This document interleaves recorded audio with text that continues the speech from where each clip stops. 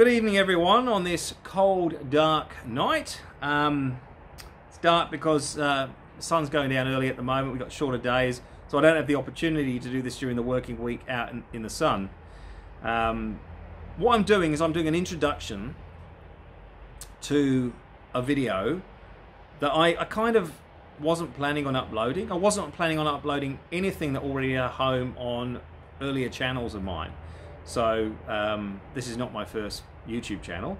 I've got a few others that have some traveling stuff, some four-wheel driving stuff, and a lot of scuba diving and cave diving. But I thought, what can I do on the vlog channel with it that's a bit different? Because I do more raw videos on here. I basically talk a lot more about stuff.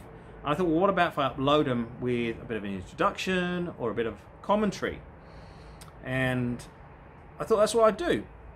So I wanted to start with, well, I want to introduce this piece of kit I've got right here by me. Now this is what I was wearing for most of my diving in Mount Gambier. This is actually an Armadillo Sidemount harness. And when you get into technical diving, which I guess by definition is essentially diving recreationally beyond normal recreational limits, so you're going further, you're going deeper, you're going more into a wreck or a cave, and you're getting into the realms of decompression, then you need more equipment. And I thought, well, if you've got more equipment, where can you put it that's not really bulky and you can keep it out of the way so you can get through really tight restrictions? And this is one of the ways to do it. And I knew a lot of other divers were using side mount harnesses, but then, you know, which one to get? And I saw someone was a reasonably well-established diver. He basically just had it on the floor of this place I was staying, and I asked him about it because it looked like it was pretty well loved, to say the least. And he said it's an Armadillo side mount harness, and yeah, they're pretty much idiot proof and they're really, really tough. And then I found my instructor actually uses the same, or was using the same back then at least.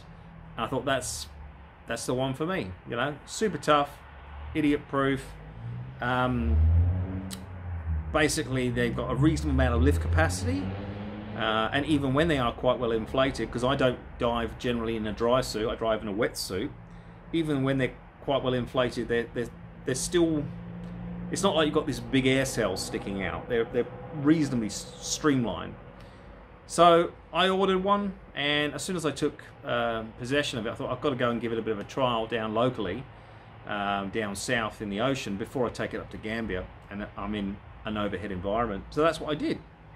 And I went down to, amongst other places, Rapid Bay, because there's a lot of wreckage of old jetty parts that have been, you know, thrown in that you can swim amongst.